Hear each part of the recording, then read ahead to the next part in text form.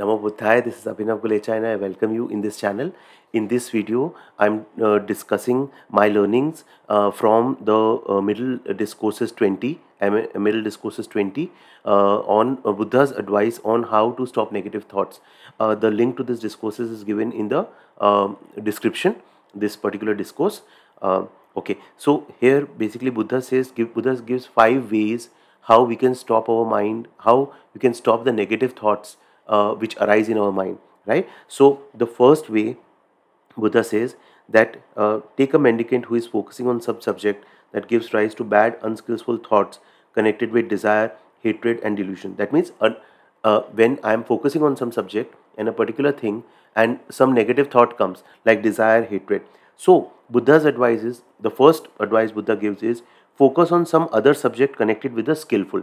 That means focus on, just change your focus, right? So if you are focusing on something and desire, illness, hatred, these thoughts come in our mind, no? So immediately shift your focus. Do not go into that. Do not give your mind's energy to the negative thought. Just change your focus, right? So how you can change your focus, or what I do, see, many ways you can. So Buddha says change the focus to the skillful.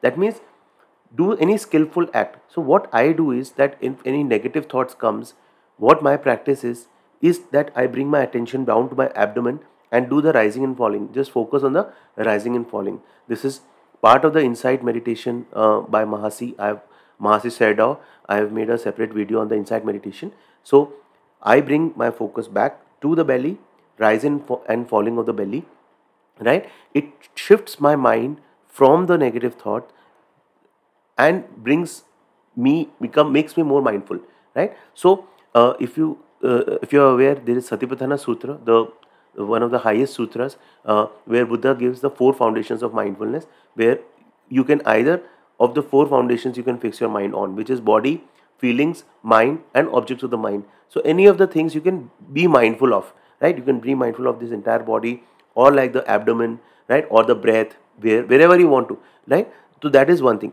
Or you can like just maybe start doing some dharma study. That means pick up a good book and start reading the contents of some book that contains some good knowledge, right? So you can do that. So that is the first thing that what Buddha says is that focus on some other subject connected with the skillful. Buddha gives an example, analogy of that it's like a deft carpenter or their apprentice who would knock out or extract a large peg with a finer peg. In the same way, a mendicant should focus on some other foundation of meditation connected with the skillful. That means you can pick up any particular object and be mindful of that particular object, right? Best thing is to bring attention to the body and focus on the rising and falling of the breath, of the abdomen or the breath. This is what I do, just an idea of what you can do. Second, now Buddha says that suppose a mendicant is focusing on some other object as connected with the skillful, and still desires and all these unskillful thoughts come. So Buddha says that now the second approach, see, we have to have all the strategies. So Buddha gives, so there is not one strategy that works in all situations, right? So Buddha gives the second strategy is to examine the drawback of those thoughts. That means those thoughts of lust, blame, anger, hatred. See, these thoughts have created suffering for us through innumerable lives, right? And today that we are suffering, that we are seeing.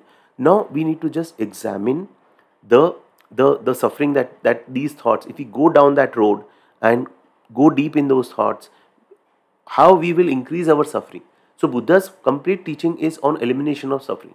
So Buddha says just examine the drawbacks of those thoughts. And so these thoughts are unskillful, they are blameworthy, and they result in suffering. Buddha says just examine that. So now Buddha gives here an analogy. Buddha says, suppose there was a woman or a man who was young, youthful, and fond of adornments. If the carcass of a snake or a dog or a human were hung around their neck, they'd be horrified, repelled, and disgusted. In the same way, a mendicant should examine the drawback of those. So you should be just repelled and horrified at the suffering that you would create if you go down that road and into those thoughts, right? So just quickly examine and come back to the positive thought. Now, third strategy. Buddha says that even though if I am examining the drawbacks of these thoughts, but still these bad, see, there are these thoughts, no, these are these thought patterns of lust and all, cravings. They are so strong. These are the chains that fetter us into this existence, into this cycle of samsara. So here Buddha says that if you are even examining those thoughts, but unskillful thoughts connected with desire, hate, and delusion come up. So the third strategy Buddha gives is try to forget and ignore about them. Just forget, take them out of your mind, right? This just requires some effort. Just forget, wipe them out. You can even have a like an imaginary wipe duster and just wipe those thoughts out of your mind. Wipe. This is our practice. This is what we need to do. Otherwise the mind's potential is so much that the power is so much of these cravings that they will take us into that particular direction. So here Buddha is giving the analogy of that there is a person with a clear eyes, person having a clear eyesight, and some undesirable sights come into the range of vision. So what the person does, he just closes his eyes or he just looks away, right? Like in Mahatma Gandhi, who is the father of the nation in India, he said very big thing: don't see anything bad, don't hear anything bad, right? Don't see anything bad, don't hear anything bad. This is why important is, so that we can protect our peace, right? Just dust off the whole thing, clear the whole thing, ignore. That is the third thing that Buddha says. Fourth, now Buddha says, suppose that the mendicant is ignoring and forgetting about those thoughts, but still the bad unskillful thoughts come. So Buddha now says, focus on stopping the formation of these thoughts. That do not let those thoughts form, right? Be mindful that these thoughts, if you give them attention, then they will form, they will create, right? They will grow. It's like a seed that is planted and its water is given. So similar way, if you give the mind's energy to those thoughts, it will sprout. Do not give mind's energy to those thoughts. Just important, what I would think and what my interpretation is, I'm also in my learning journey, is that if I practice mindfulness of my body at that time, mindfulness of the sensations that arise, for example, lust is there or anger is there, the hot sensations arise in the body. If I practice mindfulness, then I reduce the charge of those thoughts and the potential of those thoughts to take me. It's like 3-4 monsters which are trying to take me down that road to suffering. Then if I'm mindful, I stop the formation of those thoughts, right? So mindfulness is my way, where mindfulness of the body or mindfulness of the breath, so which will help me stop the formation of those thoughts. Fifth, Buddha says, so here Buddha is giving an analogy. Suppose there is a person who is walking quickly and they just think, why am I walking so quickly? I should slow down. Similarly, if these thoughts come, right, they come with a force, then just slow them, stop their formation, right? So that way you can do. Now fifth, Buddha says the approach is that, okay, you are focusing on stopping the formation of the thoughts, and still the bad thoughts are coming, right? Such sticky thoughts are there that they are still coming. Here now Buddha says the fifth and the final approach, right, is, Buddha says, with the teeth clenched and the tongue pressed against the roof of the mouth, teeth clenched and the tongue pressed against the roof of the mouth, they should squeeze, squash, and crush the mind with the mind, right? Use the power of the mind to crush out these thoughts. Use the power of your mind to crush out these thoughts from your system, right? As they do, so the bad things are given up and come to end.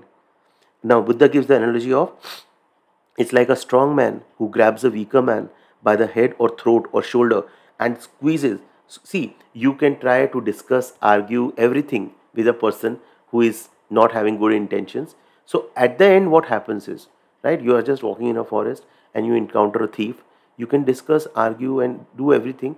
But then even if he still doesn't agree, then you have to use your physical power. So Buddha says, it's like a strong man who grabs a weaker man by the head or throat or shoulder and squeezes, squashes, and crushes them. In the same way, mendicant, with teeth clenched and tongue pressed against the roof of the mouth, should squeeze, squash, and crush the mind with the mind.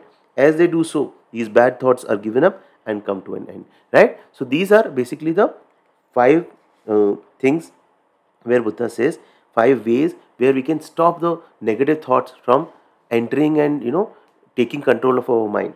So Buddha in the last thing Buddha says in this discourse, that this is called the mendicant, the person who does this is called the master of the way of the thought. They will think what they want to think and they won't think what they don't want to think. Right? They will cut off the craving, untied their fetters. Fetters are chains. And by rightly comprehending conceit, have made an end to suffering. This is what the Buddha said. Satisfied the mendicants, approved what the Buddha said. So Buddha says, so the entire Buddha teaching, I'm just understanding it in a better way, is that Buddha's teaching is just to take control of your mind. The mind can take us in good things, unwholesome actions, wholesome thoughts that we entertain take us in wholesome actions, unwholesome thoughts that we entertain take us in unwholesome actions. So we need to exercise diligence of first of all, we need to be mindful of our thoughts as they are arising, and as negative thoughts arise, we can use these strategies. Just to summarize, first is switch to a good thought, right? Good thought, focus on the skillful, change your focus, right? So as I said, you can bring mindfulness to your body or your breath, or so that becomes our practice. And first of all, friends, don't think that once or twice you try, it doesn't happen. This is our lifelong practice on the Buddha's path, right? Buddha is given a path. We have to just exercise diligence, keep coming back to this path, right? Do not entertain negative thoughts. First, switch to a good thought, mindfulness. Second, examine the impact of the bad thoughts, right?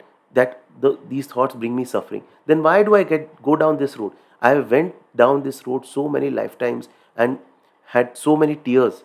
Now no more. Third, forget or look away. Look away from these thoughts. Fourth, stop the formation of bad thoughts, right? Third is look away. Just clear them from your mind. Fourth, even if they are forming, stop their formation. Slow down, slow down, slow down. Stop their formation. Fifth, use your mind power. Suppress the bad thoughts through the sheer power of the mind. 5 ways. I hope this video was useful to you. Do read the complete discourse. It will give you your own insights. If you have any thoughts, comments, feedback on this particular video, do please share. Do please let me know how you want me to do these kind of videos on discourses. Any better way I can do these videos. Thank you so much for watching this video. Namo Buddhaya. Namo Buddhaya.